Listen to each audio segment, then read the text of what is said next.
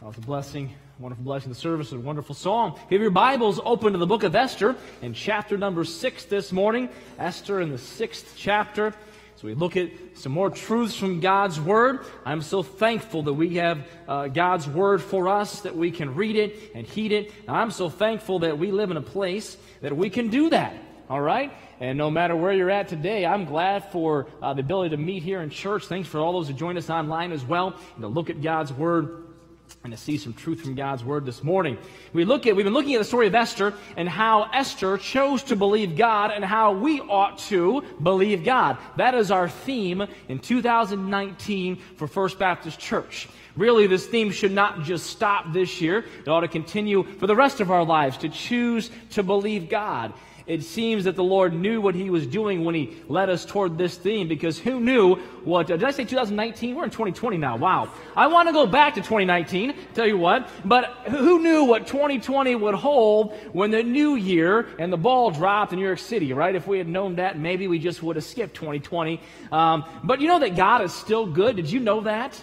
Did you know that God still loves you? Did you know that? Did you know that God is still doing things in your life, in my lives, the lives of this country, or in the place of this country, in this city, in this town? God is still at work. You say, well, Pastor, sometimes it doesn't feel that way. Sometimes I don't see it. We like, as a family, occasionally to do puzzles. We've done one about every Christmas now, the last few years, and when we're up north on vacation, my wife and the kids put a puzzle together of, was it the rocks of Michigan? And so it's just a big picture of rocks after rock, rocks and rock, okay. We like doing puzzles. Now, you may hate puzzles, you may think we're weird, but if you think we're weird, that's not the only reason you think we're weird, all right? We're weird for a lot of reasons. But we like puzzles, and we like to work on them, and we always work on the outside coming in. But I don't know about you, if you've ever done a puzzle, or at least maybe you can identify a puzzle 2 out of 3 times, that's enough. But we keep the box right here. And we look at the box, and then try to find the pieces that match the big picture. The big picture. You know that God is doing something bigger than we can see? He's doing the big picture. You know that God will not forsake His children? That's the big picture, is it not? Do you know that God orchestrates all things after the counsel of His own will? That's the big picture. God will not leave us or forsake us. That's the big picture. But along the way, we can lose sight of the big picture. Along the way, and you're doing a real puzzle, you find this little piece. And you're like, this doesn't fit. It doesn't fit because I don't see where to make it fit. I have tried it everywhere in this puzzle. You ever done that before? Or maybe you're like us, we do the outside edges first. And it seems like every puzzle we've ever had forgets 1 or 2 outside edges. Because you get them almost all the way done, and you can't find this last outside edge. For sure, we wouldn't miss it. The people who put this together forgot the piece. No doubt about it. Instantly accusing the company of fraud. Yet a few minutes later, a few days later, a few years later, you come down and there's one piece that you didn't think fit anywhere else. And lo and behold, you put it there, boom. It all comes together. You say, well, Pastor, thanks for talking about puzzles in church today. What does that mean? Well, let's come back to the book of Esther. In the book of Esther, though the name of God is not mentioned, the hand of God is all over the book of Esther.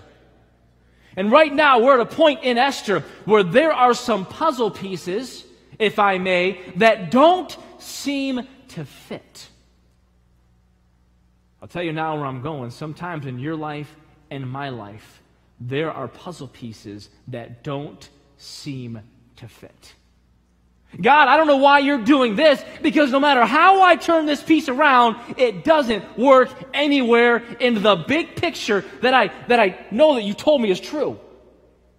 So this little piece you brought into my life, this situation, this person, this particular trial, Lord, I can't see how this little puzzle piece fits in the big picture. And in Esther, chapter number 6, God begins to take some puzzle pieces and begins to move them around. God begins to unravel some situations to show how the puzzle pieces really fit. He begins to show the frailty of our own devices. Can I say this morning, my friend? Whether you're able right now to see the whole picture, or whether you have just one little puzzle piece, would you continue to trust God? Would you continue in your heart and in your life to say, you know what? I choose to believe God. No matter what this piece may look like today, no matter what it may look like tomorrow, I trust God for the big picture. This morning I'll look at how God in Esther chapter 6 began to unravel some situations.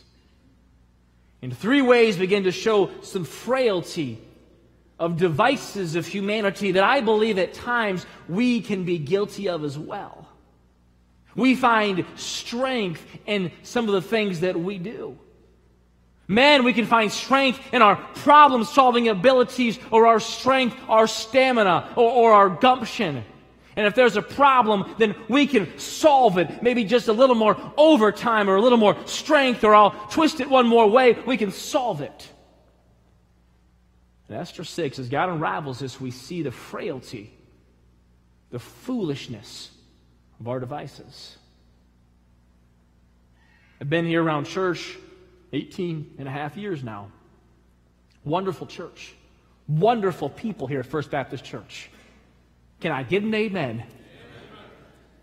Yet Christians, are we not guilty of trusting our own devices sometimes? When we ought to know better? When we ought to know the big picture of God's truth? And Esther chapter 6, if you would begin, and we look at the first 3 verses, we're going to see how God began to unravel some of these things. On that night, Esther 6 verse 1, could not the king sleep? And he commanded to bring the book of records of the Chronicles, and they were read before the king. And it was found written that Mordecai had told of Bigthana and Teresh, 2 of the king's chamberlains, the keepers of the door, who sought to lay hand on the king Ahasuerus. The king said, what honor and dignity hath been done to Mordecai for this? Then said the king's servants that ministered unto him, there is nothing done for him. Lord, I thank you for this time that we have, these few moments. Lord, I pray that our hearts would be in tune to your word. There are needs, there are problems, there are situations this morning that only you can solve. Lord, I don't begin to profess to know all of the needs, but I know that you know them. I pray that your Spirit would have freedom in this room, that we would be good soil. Those who have joined us online, that their hearts would also be touched by your word and your Spirit would work. Lord, may we cast aside those ways that we trust our own devices, and may we look to you. And Lord, may we again choose to believe you and to follow you. In Jesus' name I ask this morning. Amen. You could say, church, Pastor, we have this theme, I believe, God, it's all over the place. You've preached on it through Daniel, you've preached on it through Paul, and you're now through Esther, and then another character when you're done with Esther. You know what, Pastor? We get it, all right? We got it. We believe God. Yet does it not seem sometimes, Christian, that whatever situation we're in, God tends to bring us back to a point of faith in Him? Or is it just me for my life? That just when I believe, all right, God, I think we've got this, that God brings another situation, another storm, another test, another trial, whatever it may be, that God brings it back so that once again I am forced to walk by faith and not by sight. Does it not seem, though, Christian, and my friend, and maybe it's just me, that you're guilty of what I am sometimes, where as quickly as I learn that, I turn back to my own devices, and I somehow think that I can do something, that I can accomplish something, that I'm smart enough. And all of you know, especially my wife, that I'm not that smart. I can't do anything. And here we have some frailty. I see, first of all, in this passage, if you would look, that on that night, the Bible says, could not the king sleep? I believe this is significant, and we see the frailty of our peace. If there's anything that we love, it is our sleep. Some of you love to have it at church. And I don't get after you for that. For whatsoever man soweth, that shall he also reap. I've slept through many a sermon before. So if you sleep through mine, that's okay. I will not do what one teacher I was aware of did, and she made the proclamation, well, if I put you to sleep, I will wake you up. And when a 10th grade student fell asleep, of which class I was in, she kissed him on the forehead and woke him up. I will not do that. I will not do that. But if one of you may be sleeping and I crack a smile, my mind may have wandered there for a moment to see what your reaction would be. But do we not enjoy our sleep? Do we not, almost all of us universally, shun the alarm clock? All right, I remember I had a friend in college, and he was a good young man. He had a little Asperger's, so he was really dedicated to certain things a certain way. And he had this fire alarm clock. All right, as loud as a firehouse station it seemed. He was in the room of one of my good friends. And it was a point of contention in the room. It was so loud and so obnoxious and so frightening that it would just shock my friend, my good friend, into like almost oblivion every time this alarm went off. So he went to this young man named Michael, and he said, Michael, he said, unfortunately they've made a rule and you can't have this alarm clock. This other young man didn't realize he was being fooled with, and he said, okay, and he went to Walmart, bought another one that was exactly the same. He just didn't have that alarm clock. He now had this alarm clock. Do we not shun alarm clocks, whether it be a phone? And sometimes some of you may have a problem getting up, and you set 5 and 6 and 12 alarms all around the room, right? But all of us enjoy our sleep. In fact, if you don't get sleep, you look for ways to have sleep, and you either at church or you try it while you drive down the road. Neither being very beneficial to others in life. Our sleep. Have you ever been awake at night, not being able to sleep? Tossing and turning? Are you ever glad about those moments? Do you ever say, wow, what a wonderful feeling as I tossed in my bed? Maybe, but most people I know are like myself. All of a sudden my mind starts to race about the problems tomorrow that now I'm going to have because I can't fall asleep. Maybe you've been nervous about getting up early, and so you keep on waking up all night long. What I'm trying to say is we value our peace and our sleep, do we not? We look forward to it. We rest. We rejuvenate. We sleep to escape ourselves. We sleep so we can conquer the next day. My wife, and this has been a point of contention in our home, she is not happy how quickly I can fall asleep. It takes me, she says, under a minute usually. Under a minute. She then goes on to say, the only reason you all fall asleep, and I think she wags her finger like this. Not really, she doesn't. She goes, you must be sleep deprived. I don't know why I fall asleep so quickly. My son James is the same way. I lay my head down on my pillow, boom, I can be out. My wife can be talking. And then she can wake me up. And I don't like to be woken up after I just fall asleep. She's like, how could I wake you up? You were just talking to me. Honey, 59, 58, when it hits 0, I'm gone.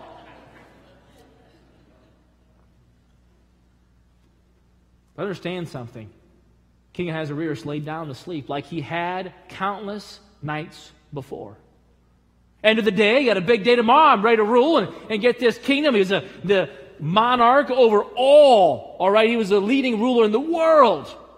Persia had conquered the world, and he lays down with all his authority and all his power. He could not command sleep. And God used the restlessness to accomplish his purpose. King Ahasuerus was not, as far as we know, ever a man who turned toward God.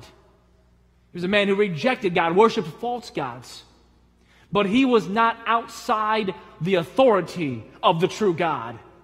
And though he thought he was in charge of a whole bunch, he was shown very quickly that even his sleep even the rest that he thought and took for granted, was subject to the King of heaven.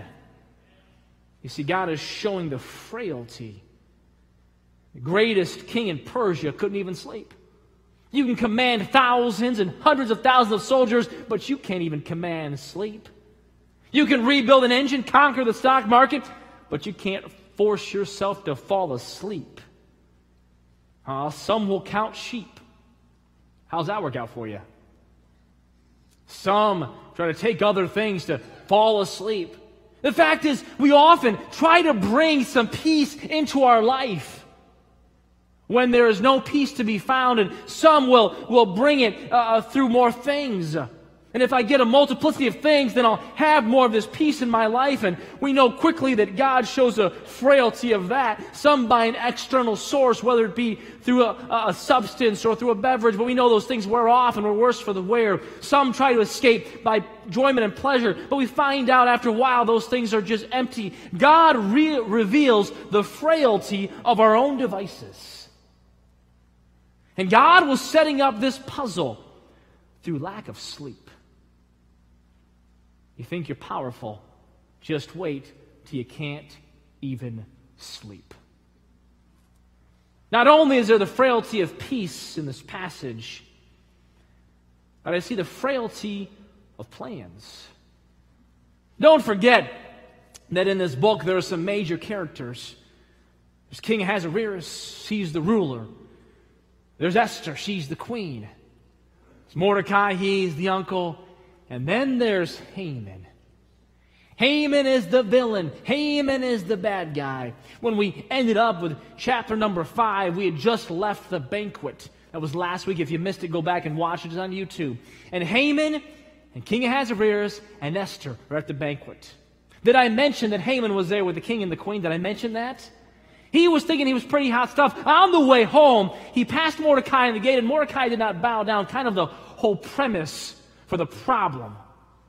And he went home and he gathered, if you remembered, gathered his closest advisors, his wise counselors, and his wife. And he began to tell them about all the riches that he had and all the children that he had. He said, but there's one thing that just throws me off, and it's this guy, Mordecai. And he had gallows built that night. And so it's this same evening. King Ahasuerus cannot sleep. And Haman is also not sleeping. And he had a plan. And he thought it was a good plan. His plan, after the gallows were now built, was to go to the king and to ask the king if he could go hang Mordecai right then. Look with me, if you would, in verse number 4 and following. The king said, "Who is in the court?" Now Haman was come into the outward court of the king's house to speak unto the king to hang Mordecai on the gallows that he had prepared for him. Now let me just pause there real quick. There is a part of the account here that I can't quite wrap my mind around. I know that when I'm asleep and my wife is talking and wakes me back up, I'm not happy. Maybe some of you like to be woken up, but maybe you're like me and don't like to be woken up before you're ready to wake up. Why would you go to the one king who, if he doesn't extend the golden scepter, you're killed, right? Why would you go wake him up in the middle of the night? Can you see what I'm saying here? Why would you risk this at first? Haman's not thinking clearly. All right, if you can't even get in when he's in a good mood with the golden scepter, you're going to wake him. Haman doesn't know he's not asleep. Haman doesn't know this. Why would you think this will be a good plan? I'm going to go wake up the king. Except Haman was full of himself. Haman knew that he was pretty good stuff. Did I mention he was at a banquet with just the king and the queen? Did I mention that? Haman thought, boy, this is great. So Haman has these plans. That's what the Bible says.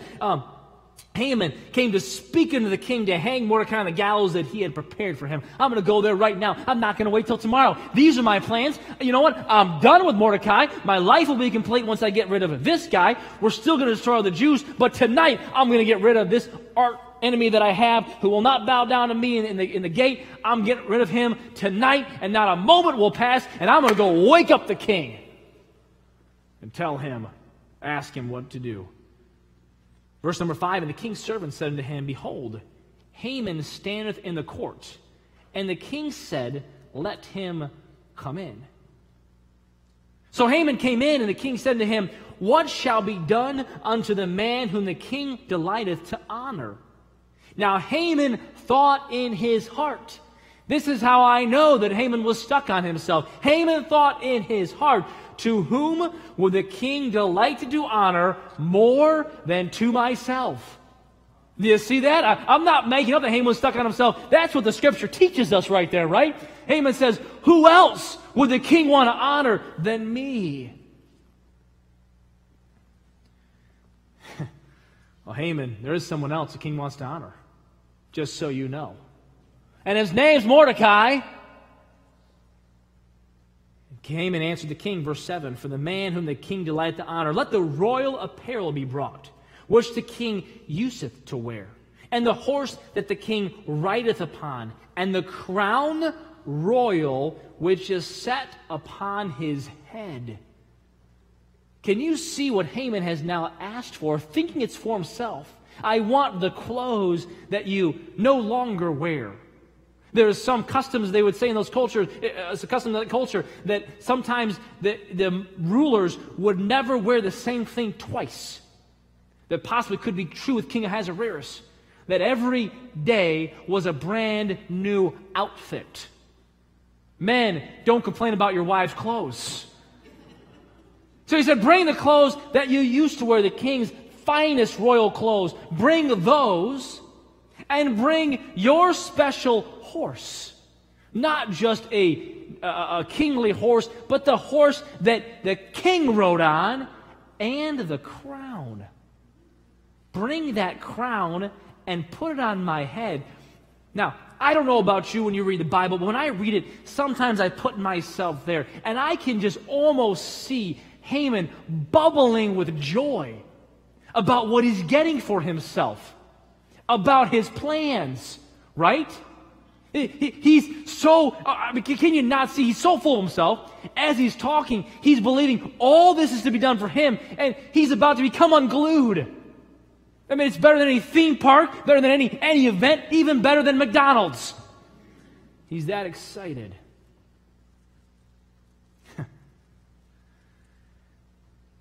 Verse number 10. Then the king said to Haman, Make haste, and take the apparel and the horse, as thou hast said, and do even so to Mordecai. Let me talk to you next, not only the frailty of our peace, but the frailty of our plans.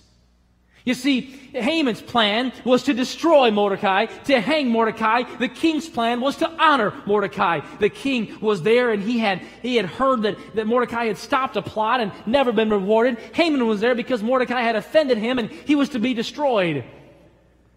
Coincidence or design? What are the odds that two men in the same city, both high in authority, would be worried about the same man?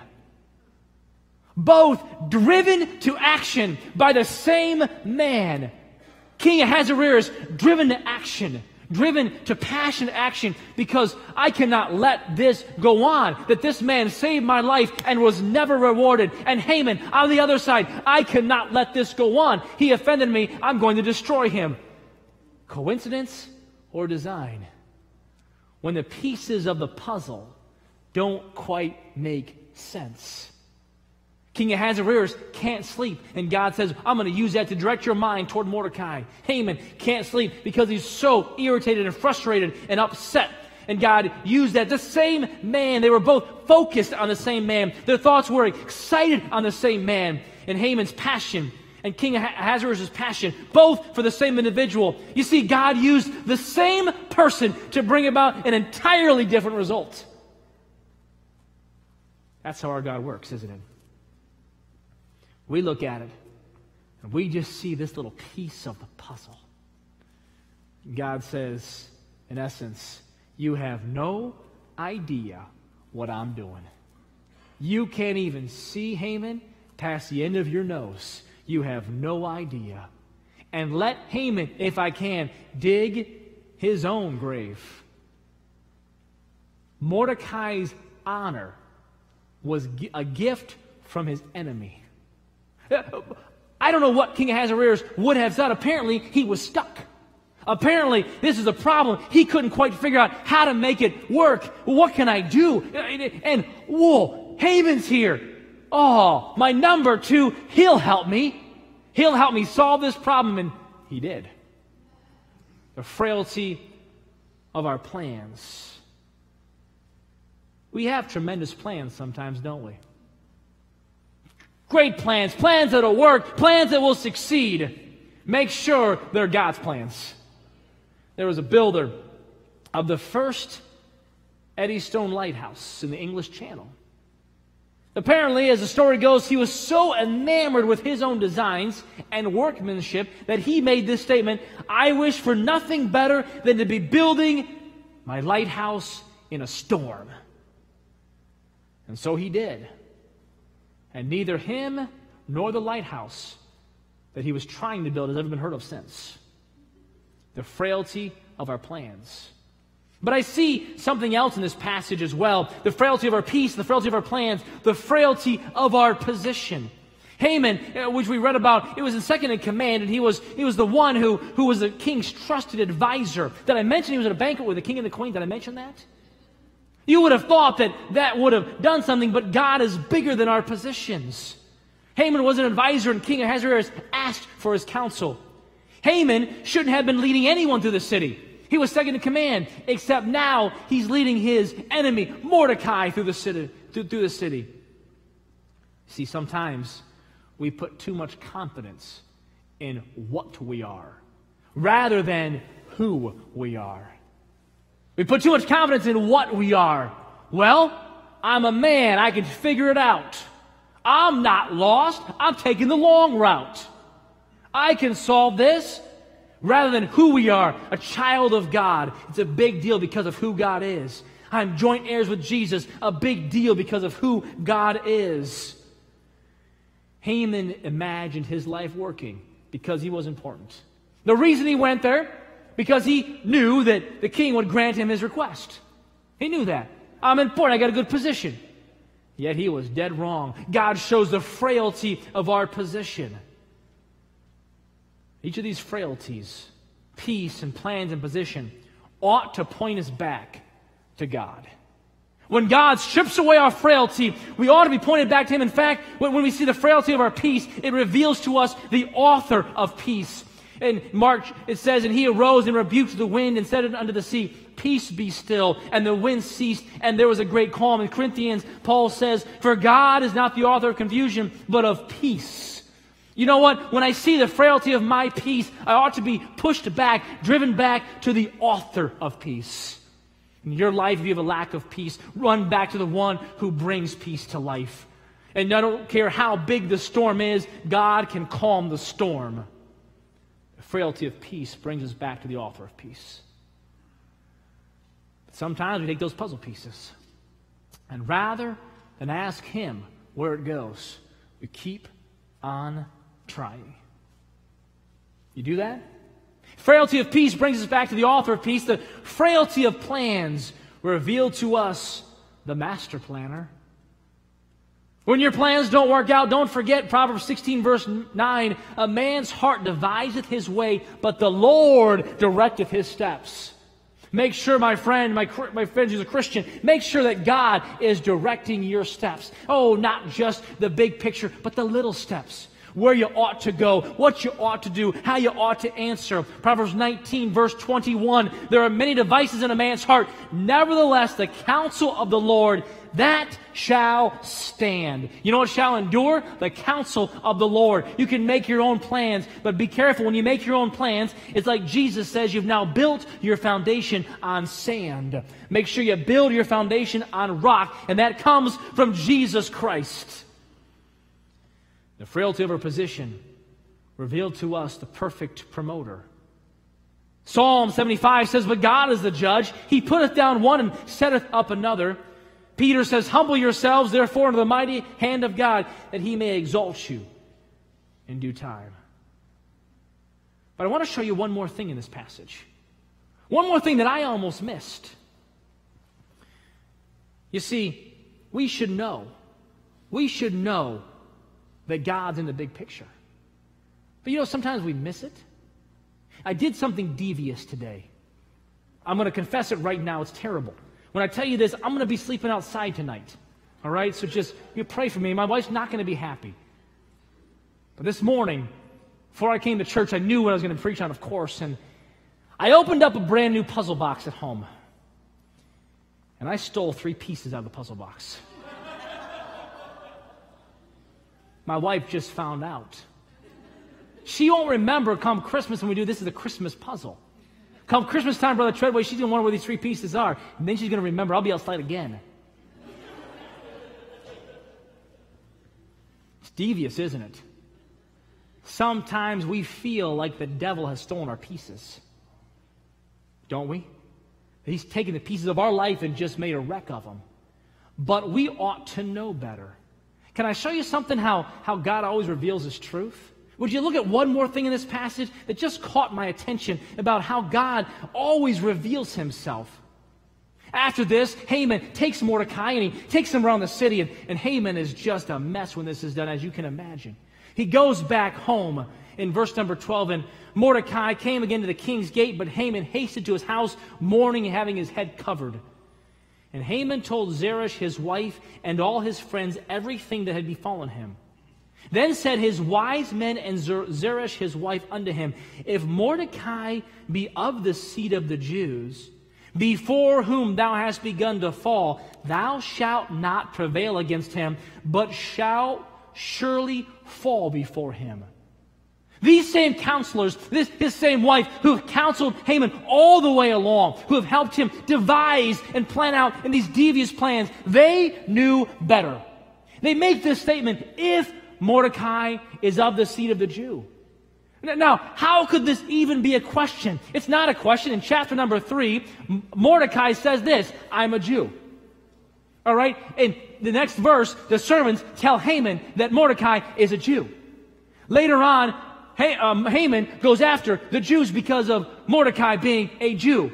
And in chapter 6, the chapter we're in verse number 10, I didn't read the verse, the king says to Haman, Make haste and take the apparel and the horse, and thou hast said, and do so even to Mordecai, the Jew. Even King Ahasuerus knew that Mordecai was a Jew. And the counselors and his wife say, well, if he is a Jew. No, there's no question he is. You see that? They completely miss it. And then they say this, if he is, Haman, you're in trouble. If he is, you're sunk. You ever wonder how they knew that? You ever wonder how they knew what would happen? God had revealed Himself already.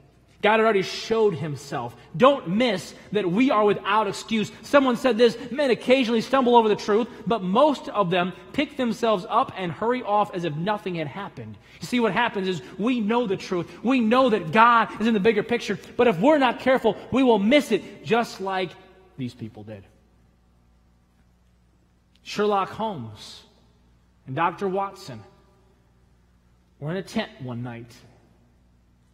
After sharing a good meal, they looked up at night. At 3 a.m., Sherlock Holmes nudged Dr. Watson and asked, Watson, look up into the sky and tell me, what do you see? Dr. Watson said, I see millions of stars. Sherlock Holmes says, and what does that tell you? Watson replied, well, astronomically, it tells me there are millions of galaxies and potentially billions of planets. Astrologically, it tells me that Saturn is in Leo. Theologically, it tells me that God is great and we are small and insignificant.